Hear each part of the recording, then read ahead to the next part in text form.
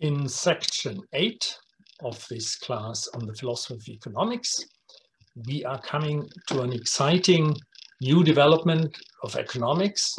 New means regarding the last 5 decades or so. It's experimental economics, and it is something about which, for instance, Milton Friedman in the 1950s could not even think about as a possibility, namely systematic experimentation in economics. The literature, the central text I'm using here is from Francesco Guala, Experimentation in Economics. It's in the edition by Uskali Mäki on philosophy of economics, and there it's some 40 pages.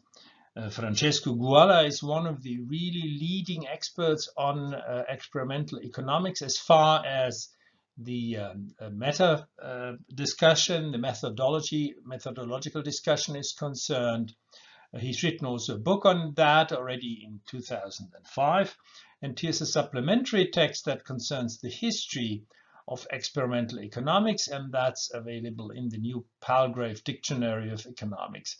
And it's only a short piece from 2018, but it gives some information about the historical development. And I shall use that in my subsection then on the historical development of experimental economics. Here's the outline. I begin by some historical remarks, which may be useful to get some sort of perspective of experimental economics, how it developed and how it came into being. And then the next step is an important distinction. It's the distinction between experiment versus observation. Sometimes that's used as if they were the same, but they are not. And observation and experiment are different. So it's important to see what the specifics of experiments are. Then this is a concept that comes from psychology, internal versus external validity. And that concerns a kind of assessment of experiments in 2 different respects. It's very important in all experimental disciplines and also in experimental economics. The next step will be a 5-fold classification of experiments. So in 5 different respects, one can distinguish different kinds of experiments, and you will not understand at this point really what I mean to say here in the first classification, distance to reality. But I'm claiming that experiments may be further apart or nearer to reality, and therefore we can classify them roughly by their distance to reality. The second aspect of classification is the point of controlled experiments versus uncontrolled experiments in some sense. I'm going to explain that. And the third classification concerns different purposes of experiments. And there are 2 main groups that I'm going to explain. The fourth classification concerns a difference between intended versus unintended experiments, which may sound strange at the beginning, but I'm going to explain it to you. And finally, the last classification concerns literal experiments versus metaphorical experiments. And it's also important to see that sometimes we speak about experiments in a metaphorical way, and it's important to identify these uses and not mistake them for the literal uses. So I begin with historical remarks. Now, as I said already, experimentation is a comparatively new phenomenon in economics. And comparatively new means, for instance, that in the 19th century, most economists, including John Stuart Mill, thought that experiments in economics were practically impossible.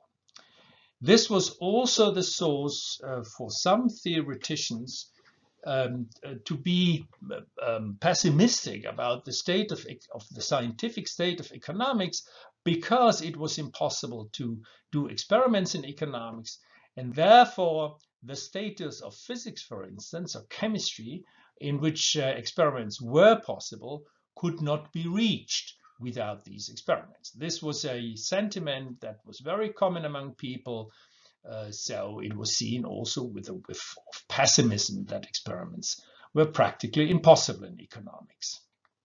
Similar still in the 1950s. Now this is a big step to, in fact, the beginning then of experimental economics. Milton Friedman in 1953, in his famous article that I dealt with in an earlier section, said, unfortunately, we can seldom test particular predictions in the social sciences by experiment. And Friedman drew some consequences, not the consequence that therefore economics is fundamentally different from physics, but certainly in methodological respects, economics is in a somewhat unfortunate position. Or he says, the necessity of relying on uncontrolled experience rather than controlled experiment. Here you see the contrast between something like uncontrolled experience and controlled experiments. That necessity makes it difficult to produce dramatic and clear-cut evidence to justify the acceptance of tentative hypotheses. This is, of course, what one thinks, many people at least, of physics, that in physics you have something like crucial experiments in which you can decide which of two competing hypotheses is the correct one. So this doesn't exist, and until the 1950s, people believed that didn't exist in economics. And experimental economics came into existence in the 1950s, more or less at the time when Milton Friedman wrote this sentence. And there were several factors involved in this emergence of experimental economics. And they were fairly heterogeneous, but it's useful to know of them. The first thing was that mathematicians were starting to play game theoretic problems from the 1940s on. Mathematicians are usually very playful, and they play around, with ideas and things.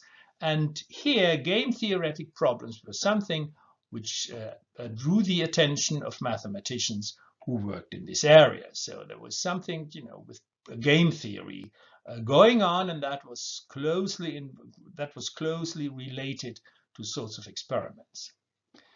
Then there was an influence by psychologists, and psychologists starting to confront economic theory with experimental techniques from psychology. So, for instance, it was psychologists, not economists, who started to empirically investigate bargaining behavior, and they did that by experiments, and experimental techniques were part of psychology from the late 19th century on. So it was not mainstream, absolutely, that it was experimental. Well, it depended on the school where you were, but certain parts of psychology, of course, used experiments, and such psychologists then started to investigate bargaining behavior. Then there is this famous economist, he also earned the Nobel Prize, Maurice Allais, the French economist, and he sort of experimented, and what he published then in 1953, and that became a very important tool for experimental economics, namely a discussion of imagined choices. And in Maurice Allais' case, you all know of Allais' paradox from 1953. These imagined choices led to results that were inconsistent with expected utility theory, the backbone of microeconomics. And finally, Vernon Smith, who earned a Nobel in 2002, began experimenting in 1956 on the question how markets could approximate competitive equilibrium, of course, an important question in economics. And Vernon Smith started experimenting in the mid-50s. And these were four very important factors that influenced the emergence of experimental economics. Now, in the 1970s, experimental economics began to grow and develop really into a subdiscipline of economics. So one of these important points here is that Daniel Kahneman, Nobel 2002, and Amos Tversky began to collaborate, and that led to the famous 1979 paper on prospect theory you're all familiar with, and I discussed it already, at least some aspects of it. So that was a very important collaboration starting in the 70s. Another important collaboration was Reinhard Selten, who won the Nobel in 1994, and Werner Guth, who is well known for as a co-inventor of the ultimatum game, began to collaborate also with experimental ideas. And then more and more within economics, more and more doubts came up that human subjects really behave rationally in many situations. So the backbone, expected utility theory, that describes rational behavior and can be seen as a normative theory, could also be, it was applied as a descriptive theory, but then doubts came up whether that is really an accurate and appropriate description of human choices. And then, which is always important to look at if one asks when does a discipline or subdiscipline emerge, look at the institutions, university institutions and journals and such things, and professorships designated in that way. In the 1980s, the first institutions supporting experimental economics were indeed founded at various university institutes, journals were founded, etc. Now I have to come to a distinction that is very important in our context, namely the distinction between experiments versus observation.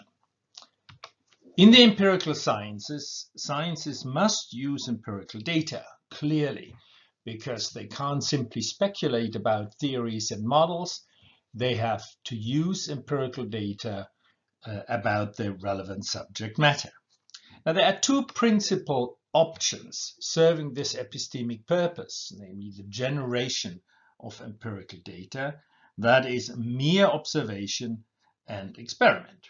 And sometimes people are not very careful in distinguishing these two ways, and they simply speak about experiments sometimes in cases where it's really only an observation.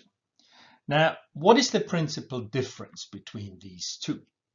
Now, the principal difference between mere observation and experiment is that an experiment intervenes into the course of events, and a mere observation does not. And in that sense, then, observation is passive. So when you observe an astronomical phenomenon by a telescope, you do not intervene into the course of affairs, but you just observe, take the data that you get from the object and somehow observe the event. Of course, an observation is not totally passive, because usually you actively choose at what you direct your attention, although sometimes the phenomena are such that they direct you to the phenomenon that happened in some important cases in physics. Now, the question is, of course, what's the difference between data gaining by intervention and data gaining without intervention, as it is the case in observation?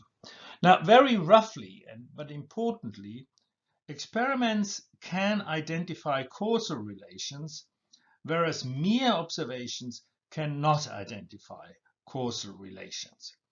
Now, in order to show you what is at stake here, imagine a situation in which two events or situations, A and B, are correlated in the sense whenever there is A, then there is B.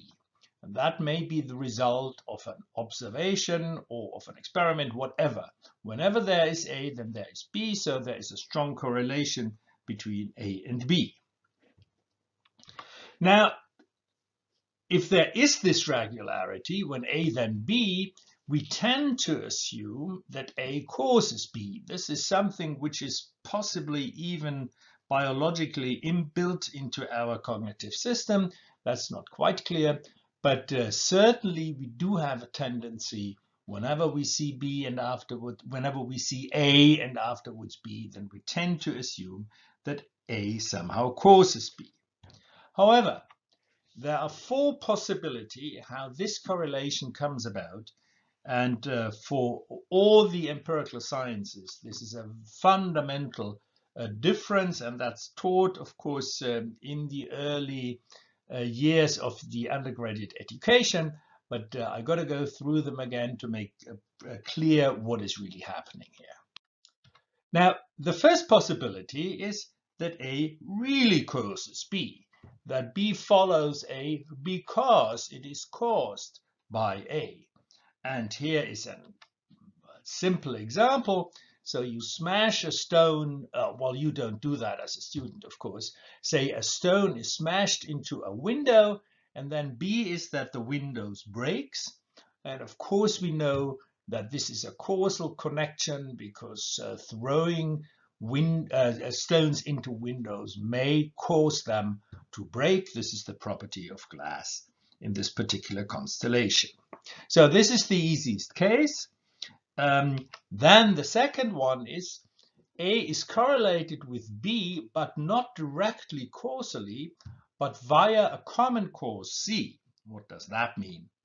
I'll give you an example. So we know that we have a correlation, or let's assume that this is a very good correlation, which it isn't, but let's assume it's a very good correlation, that we have a barometer reading falling. And then we have B, the event, that is the weather is deteriorating according to our human standards.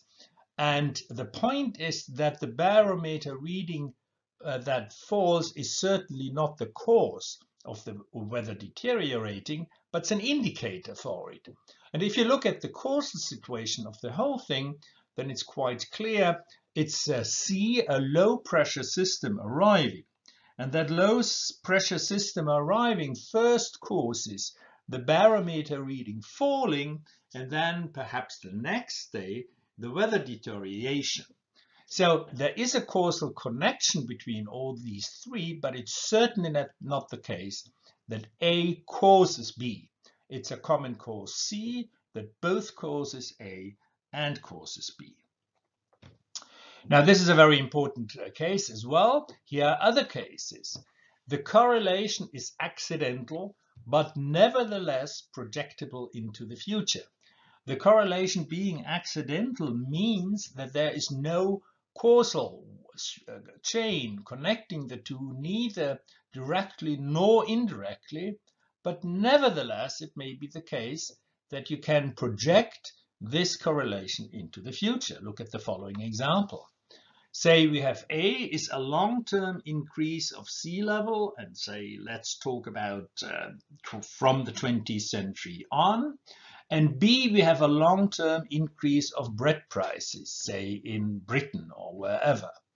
And these events are indeed correlated. We do have both these things. So the long-term increase of sea level is correlated with the long-term increase of bread prices. But as far as we know, there's absolutely no causal relation between these two processes, neither directly nor indirectly. A and B have independently of each other and for completely different reasons a tendency to increase. And of course, this tendency to increase is what makes the correlation. But again, there is nothing causal involved here in that correlation.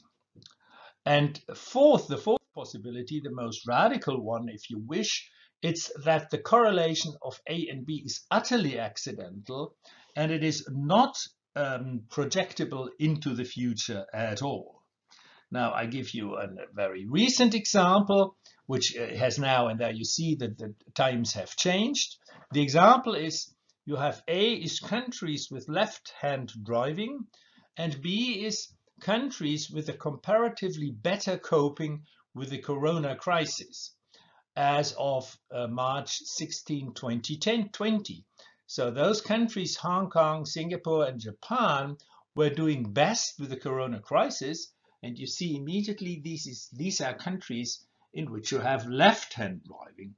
But obviously, there is absolutely no causal connection between these correlations. And also, they are not projectable, or they were not projectable into the future because that quickly decayed, that correlation. But that may happen, and as long as the correlation exists, you may not know whether there is any kind of causal connection between these events or not. Now, the question is, of course, once we have these four different possibilities between correlations, how can we single out the causal connections? Because especially in economics, we are interested in the causal connections because we need causal regularities for policy influence. So if the policymakers ask the economists, give us some correlations or give us some connections between events such that we can make a certain policy, can implement a certain policy, the economist must deliver causal connections, as I explained in earlier sessions. Now, the safest way to single out causal connections is by an experiment, if the experiment is possible, of course. And this is by setting up from the two correlated things, the A part, the antecedent, and then if the correlation between A and B is really causal, then B will be produced. And B will only be produced if the connection is causal, of course. So if you take the barometer case and you have a barometer with a pointer, then you can, of course, change the pointer's position to a lower position. And then you may observe whether the next day the weather will be deteriorating. And, well, it may be deteriorating, but if you repeat the experiment often enough, then you will see you will not change the weather development a bit by changing the barometer reading by moving the hand of the barometer. So the point is then that the experiment is really the repeatable experiment is what singles out causal connections. And it's very important in that context that it's the experimenter who chooses when to set up A, and she or he can repeat the procedure. Because it could be, that you have this a causal connection of the second kind, namely a common cause, and you don't know about it. But the point is because you choose when you set up A and you repeat that, then it becomes less and less and less likely that exactly at the same time when you choose to set up A, that also C, the common cause, could be in place. And because you choose any time when you set up the experiment and set up A, then you become quite certain, if you invariably produce B, that there is a causal connection between A and B. And of course, you have to keep the environment constant and things like that. I will come back to that. So some authors believe that it's the only way to identify causal relations is by experiments. So there is disagreement in the literature about that and what kind of experiment. So some authors believe it's the only way. Other authors believe there are other ways to identify causality. And of course, what do you do when you cannot set up an experiment? So for instance, if you say an eclipse of the sun is caused by the moon's motion in front of the sun, and you say this is the real cause, then you cannot prove that by setting up an experiment and move the moon in front of the sun. We can imagine the experiment. That's not an experiment, it's an imagination of an experiment. Anyhow, in such cases, we do believe that the causality can be found out by observation and plus theories. So it is difficult. It's really a tricky subject, whether in the final analysis it's only experiments that identify causality. And I don't want to go deeper into that. That is a deep controversy. Especially in economics, it's hard to set up experiments in many cases that are policy relevance. But as I said, we need causal correlations, causal connections to give policy advice. And I explained that, as I said, in section 1 in slide 29. Now, the next distinction between internal and external validity is an important distinction that was introduced in psychology first, and then it is now used also in experimental economics and also in other disciplines. I think it's a useful terminology, and therefore we have to understand what is going on. So the internal validity concerns the question whether the results of an experiment are valid for the experimental situation itself. So it means that, am I sure that in the situation that I am investigating, this